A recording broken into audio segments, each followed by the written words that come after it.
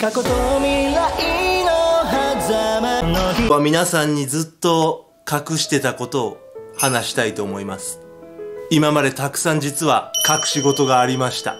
まず一つ目。で、これね、ふと思ったんで、多分これね、ヒカちゃんボケてるってことはないと思うんだけど、ヒカキン TV でカレーちゃんと作ったことは、ないよね。多分。もうさ、ラーメンとかさ、いろいろなんかやってきたけど、カレー作ったことないんですよ。やばいでしょ。そして二つ目。ちょっと待って、ヒカキン TV でパスタ作ったこと、上京してから13年ぐらい経ってるんですけど、僕パスタ茹でたの1回だけなんだよね、家で。で、なんかね、全然うまくできなくて、もう作んないとこって思ったのが、19、20歳くらいの時。で、あとは、ありえねえだろってもう、普段ね、あまり動画で僕感情とか出しませんけど、あと、せいちゃんとは仲良すぎて喧嘩したことない。で、最後に、一つ。ヒカキン TV でケツの穴とか言ったことあんまないけど。以上、ヒカキンの隠し事でした。全部嘘全部嘘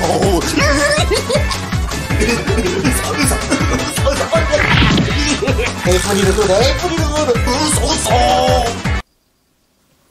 あ、ヒカキン TV でケツの穴とか言ったことあんまないの、ほんと。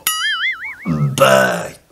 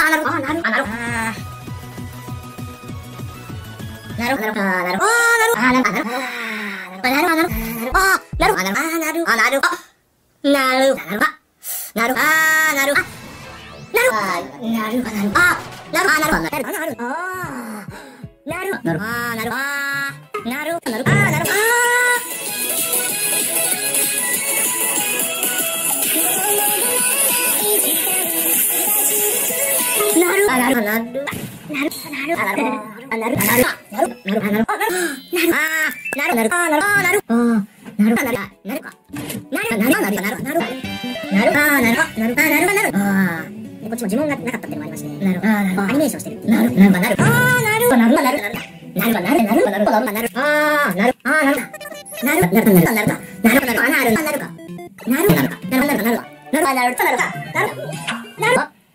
なる本当に嫌じゃないんだなーって自分のことを思う。久々に緊張した。